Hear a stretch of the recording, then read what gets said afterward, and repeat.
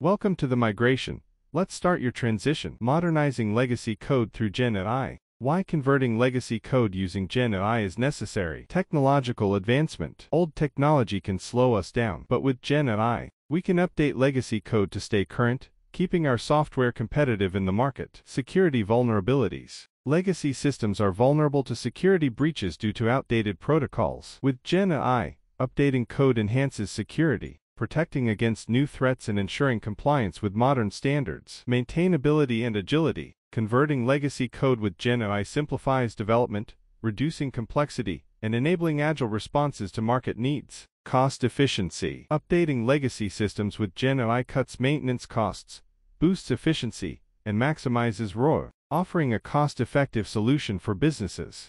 Reducing workload with GenAI. Automated code analysis. GenAI model identifies outdated, slow, or unsafe aspects in old code, saving time by eliminating manual inspection. Code refactoring. GenAI model automatically improves code quality by optimizing speed, readability, and adherence to coding standards. Code generation. GenAI model generates new code segments, reducing manual coding time and enhancing overall efficiency.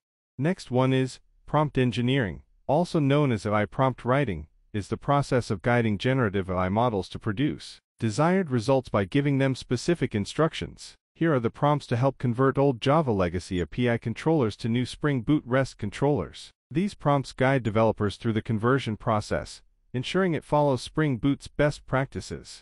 Here is the streamlined code that utilizes the LangChain framework in Python for converting legacy controllers to Spring Boot REST controllers. This process entails a seamless flow from submitting the legacy code and prompts to receiving the response, encompassing several key steps. Firstly, the process begins with the reading of files, located within a designated folder. These files contain the legacy controllers that require conversion. Next, utilizing the LangChain framework, prompts are generated to guide the conversion process effectively. Once the prompts are formulated, they are then paired with an AI model, which leverages advanced algorithms to generate the newly migrated files. These files, now transformed into Spring Boot REST controllers, are written to a separate folder, completing the conversion process. This streamlined approach not only reduces the manual effort required but also enhances efficiency and accuracy in the conversion of legacy controllers by leveraging the capabilities of LangChain and AI models.